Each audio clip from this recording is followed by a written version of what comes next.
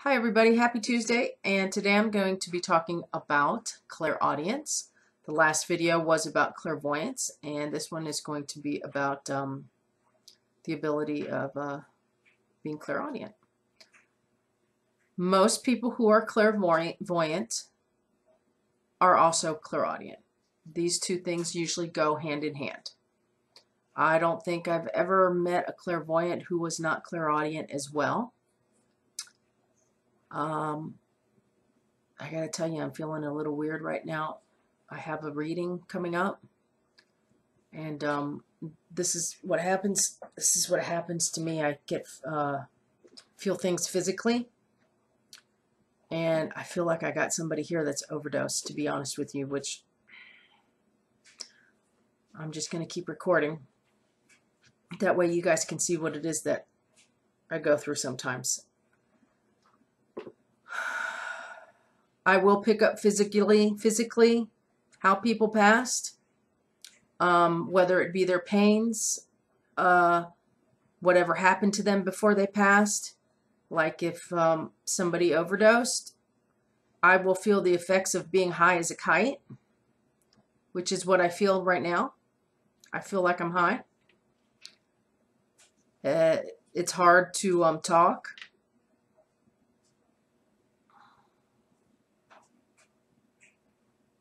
Sometimes when it's hard to talk and I have pain in my head, that is usually somebody who's had a head trauma or an aneurysm or a stroke or something like that. But when I get this high feeling and it's hard for me to talk, it's because the person was high, and they passed of an accidental overdose, or they passed purposely taking their own life. And as soon as I came into my office where my computer is, I started getting that feeling. And I have to tell you that a lot of times people, most of the time, the spirit people will show up before the reading. Sometimes they show up weeks before. They know that their person is going to get a reading. And I know this doesn't have anything to do with being clairaudient, but I figure since it's happening, I might as well share. And it's also it's a phone reading. It's over the telephone. So that person who's coming, the person who's alive, is not going to be here in my physical space in the reading room. It's a separate room where I do the readings. I know it sounds like I'm babbling, but anyways, let me just explain this real quick, and then I'll try to do the clairaudient thing.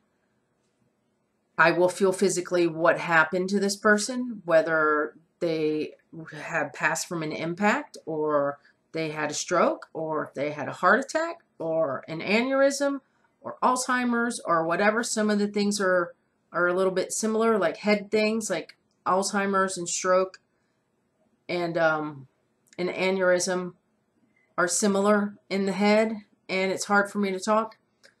Again, when somebody's passed of an overdose, whether it's on purpose or on accident, I will feel because when they're getting close to me, I can feel just like if somebody got hit in the head or had pain or cancer or heart attack. I can feel how it is that they passed. So I'm closing my eyes because it's making it a little bit easier for me to talk, because I'm not getting as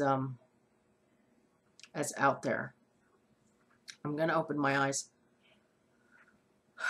So yeah, I have a fun reading here soon at 4, and right now it's 2:39. This is normal. The spirits come ahead of time. I said a fun reading, right? Yeah. They come ahead of time. They can come weeks ahead of time. They can come a couple hours ahead of time. So I'm assuming that this one is for my 4 o'clock phone reading. But you know, you never know. I'm just going to ask them to back away a little bit and tell them to come back so I can do this real quick, because I feel like I'm going to pass out, because I do feel very high. Well, okay, let's see what I can do here. Okay, so clairaudience is the ability to hear the spirit world clearly. Clear hearing. You hear voices, you hear music, anything else. You might hear a crash, you might hear, you know, whatever, a babbling brook for all I know. And it is controlled or ruled, I guess, by the throat chakra, and it's important to have the throat chakra balanced and open if you are wanting or trying to use this ability. A lot of people have it and don't realize it. I don't know if I've already said this. If I did, I'm sorry. Sometimes people will hear music going on and someone will say, hey, do you hear that music? And they'll externally hear it. And someone's like, no, I don't hear anything. Because the other person is not able to hear it, or it's not meant for them to hear. So if you want to work on your clairaudience, I would work on your throat chakra. It's the chakra of communication, and it is linked with the clairaudience. Open that chakra, develop that chakra, you know, open and balanced is important. And try to do some exercises, I would say. Yeah, they're not far away enough yet. Wait. So, clairaudience. For me, it started when I was just a small child. Spirits used to keep me awake. I'd hear them all night long. I'd have to put headphones on. I'd blare music. I never slept. I never slept when I was a kid. I slept a little bit, but not a lot. And to this day, I still don't sleep well. I sleep better than I did. You know, there's some boundaries and things like that. And I play meditation CDs all night long. But I still don't sleep good. And I probably never will. And that's okay. You know, I use my clairaudience in my readings. I do. And most people that are clairvoyant are also clairaudient. I might have mentioned this before I started doing my weird thing. But if I didn't, I'm doing it again now. So clairaudience is in tandem with clairvoyance. I've never met a clairvoyant who wasn't clairaudient. Let's just put it that way. And oh, excuse me, my throat chakra made a sound. God, sorry.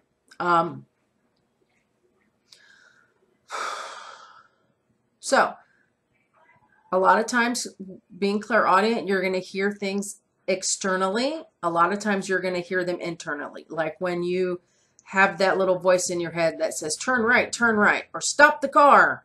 Or you hear a little voice that tells you, you know, that's not a good idea for you to do, or whatever it may be. And you go, what was that? And it's not your own head. It might sound like your own voice, but if something just pops into your head like that, it's not your own voice. That's coming from somewhere else. It's either coming from one of your spirit guides or a family member or a friend who has passed away. Okay? So anytime you get that in your head, voice that tells you to do something or not to do something or whatever, and you wonder, where did that come from? Know that that is clairaudience. You're being clairaudient at that moment, okay? Let me see. A lot of when people are doing readings, like when I'm doing a reading, I'm going to use me as an example. During a reading, most of the time, it is in my head, okay? When I'm doing a reading, most of the time, that voice is in my head. When you're repeating something over and over and over again to somebody, like either a name or a part of a name or a phrase or whatever, that's information that you're getting from the other side, okay? Either from your spirit guides or from